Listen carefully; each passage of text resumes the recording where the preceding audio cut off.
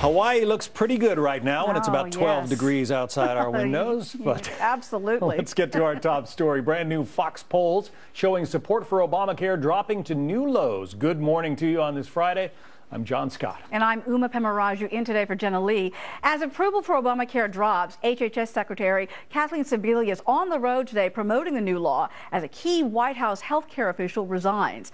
Obamacare advisor Jennings leaving after only 6 months on the job. The White House brought him on last summer to deal with the health care rollout. Now he's stepping down after a health scare put him in the hospital. Chief White House correspondent Ed Henry is joining us now live with more from the White House. Ed, good to see you.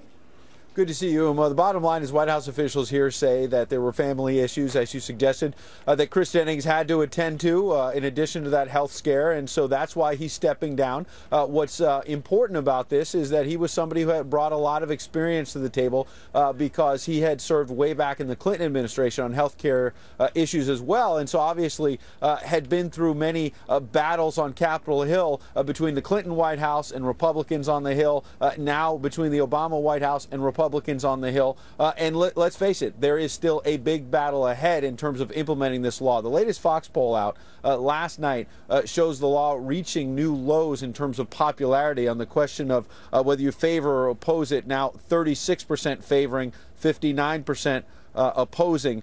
You can see that favoring is down 4 points from June of last year. Then on the president's handling of health care, 38% approve, 59% disapprove. That is why it's still a big challenge ahead for the president implementing this law, but they believe inside the White House that they have a good story to tell, that they're turning the corner on the website, but also, more importantly, they're increasing the enrollment numbers, so they believe they're getting this law on its feet. Uma.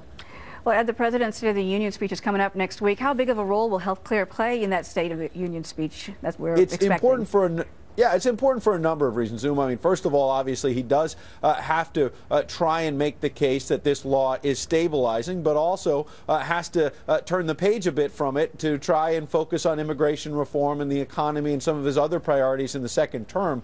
Interesting, Vice President Biden was out yesterday making the case for the law, while Speaker John Boehner was actually on with Jay Leno saying this law still needs to be scaled back. Take a listen.